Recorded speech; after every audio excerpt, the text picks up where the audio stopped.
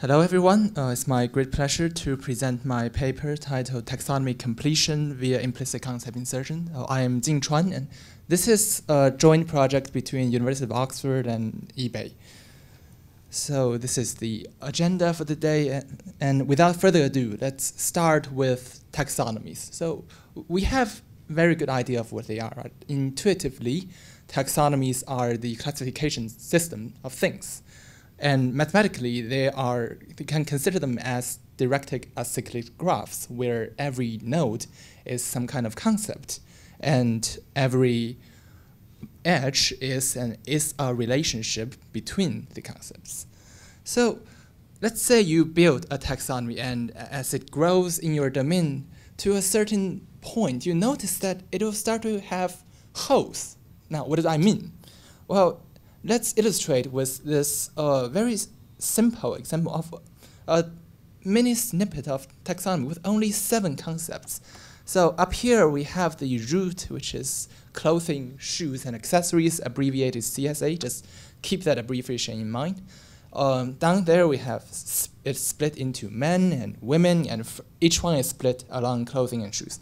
There's obviously accessories, but let's forget that for the time being. Now, it's obvious that we are splitting at level 2 along gender and level 3 along product type. So someone might ask you, why cannot I do it the other way?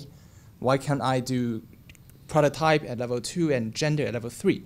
The answer is that's totally fine, and that way you get 2 new level 2s, clothing and shoes. And notice that the taxonomy doesn't say you have something called clothing or shoes, but we obviously know they exist. They must exist because the context of the other 7 concepts say so.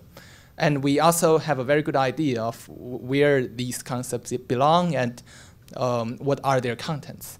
So, well, you could say this is rather boring. We're just shuffling these concepts around. How is that interesting?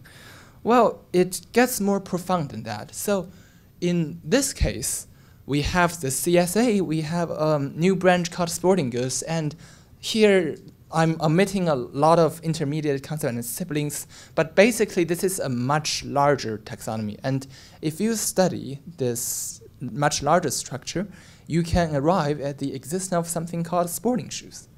And here, not only do we know that it's called sporting shoes, we also know that it's a subconcept of CSA, of sporting goods, and it contains all these different kinds of shoes, men's, women's, cycling, snowshoes as their content.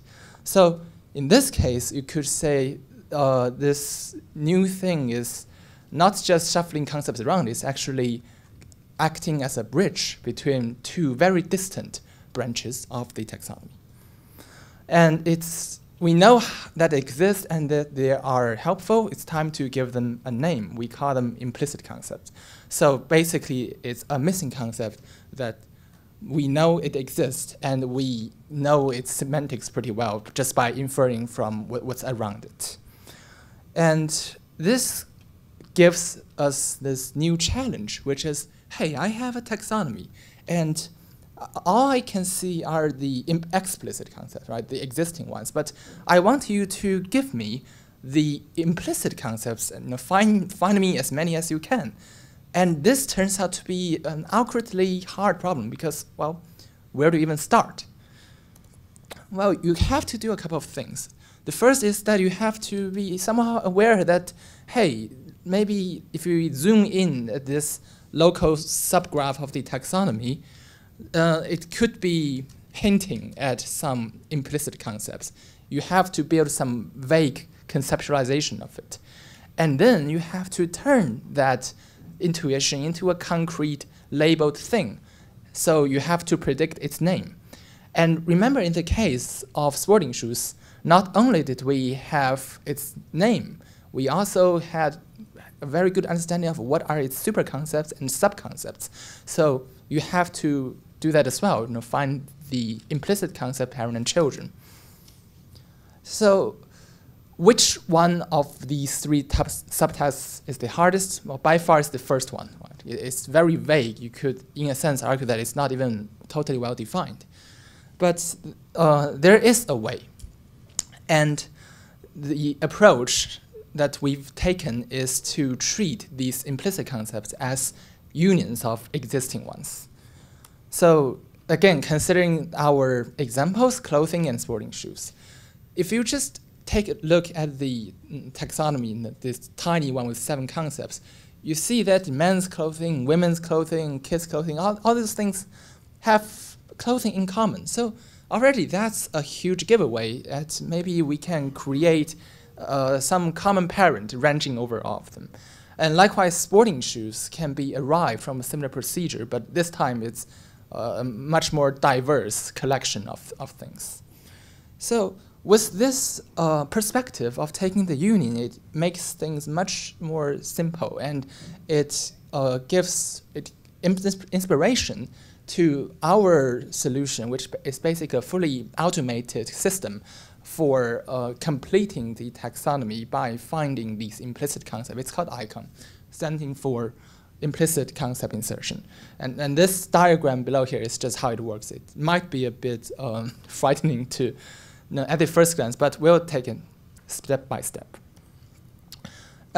First of all, the high-level strategy of ICON, as is always good with any research problem, when you have this tough challenge, you try to break it down into more digestible parts.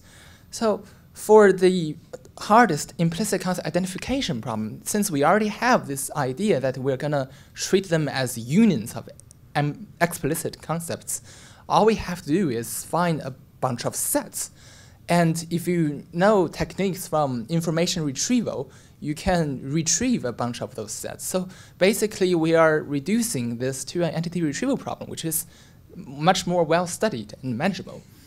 And next, regarding name generation, well, again, we already know that they're just sets. So you have a set of labels. You need one label that kind of summarizes them.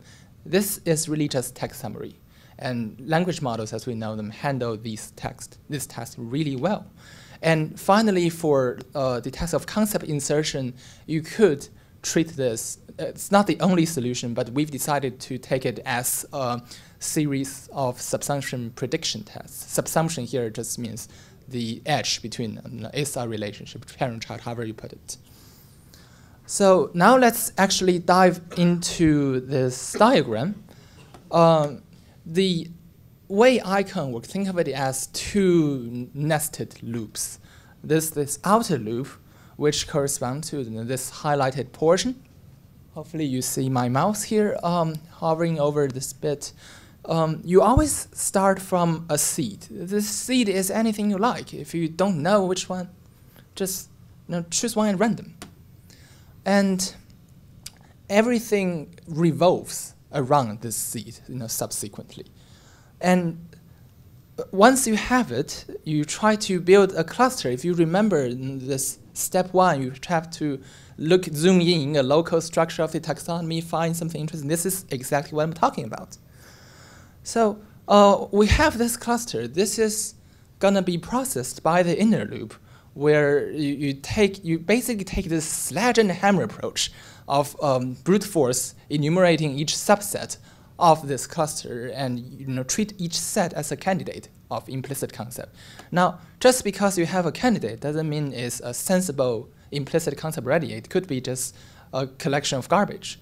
In order to verify that, you could try using a language model to give it a name. And maybe the model rejects to generate anything, in which case you know that you've got some false signal here. Otherwise, it does generate something. Now you know that you have some kind of implicit concept, and you just have to plug it into this the insertion algorithm, which will decide where it belongs, what it is home, and what is its content. Here we are employing one algorithm called enhanced traversal. So again, this is just a running example of how ICON works. So here we choose the seed men's vintage T-shirts, and we retrieve a cluster around it. The machine learning model we've chooses these 4, so together it's a cluster of 5. And we take the sledgehammer approach, enumerating all subsets. Let's just say it's the turn for this particular subset, which contains of two concepts: men's vintage T-shirts, men's Western show shirts. It's gonna be something, right? It's gonna be an implicit concept. What is name? Well, turns out to be shirt. This is what the language model generated. It seems sensible. Now let's plug it into the enhanced traversal algorithm, which is basically a two-stage BFS. You start from the top down, looking for the most specific parent concept, and then you do it, you mirror image it from bottom up, starting from the roots, search for the most general child concepts. And again, the atomic test of whether given two concept is a parent of B, this has to be completed by some machine learning model. So this diagram here just shows how shirt gets runs through this enhanced traversal algorithm, and in the end, the search results look like this. And finally, you get these results, you update the taxonomy, and just as a side note, it's okay if you get something that's both a parent and a child. That basically means A is a subset of B and B is a subset of A, which means A equals B. So the exact models we've used, as you can see, these are basically transformers or T5s. You could argue they're a bit antiquated for 2024, because this work is being done between 2022 and 2023. So if you plug in much better models like Llama 3, it's going to improve qualitatively. So we don't have much time left. Let's just quickly go through the evaluation. One big pinpoint of this is because this is a very under-researched topic, if I'm allowed to say that. So there are not a lot of baselines. We have this Taxo algorithm from a KDD paper, but it's not designed for the implicit concept task. So it's not fully compatible. As a side baseline, we also included a way to prompt ChatGPT last year version on the API, and tried to let it do the same thing. And this is our data set. It's just 2 e-commerce taxonomies. And basically, it's quite impressive that our model, if you remember, it used 3 pretty weak language models, but altogether with this framework, it's able to outcompete ChatGPT, which is arguably much stronger. So in conclusion, we've observed taxonomy have this problem, that we've studied this phenomenon called implicit concept, and that it is very useful. We propose this task of implicit concept completion, and we offer our solution icon. It has a modular design. It's very, very flexible and extensible, and it's performed quite strongly. Yeah. So, and finally, I'd like to give special thanks to some of our really excellent eBay fellow who unfortunately didn't make it to the list of co-authors: Ishita, Lizzie, Ken, who is actually in the audience, say hi, and Canran. So thank you guys very much. And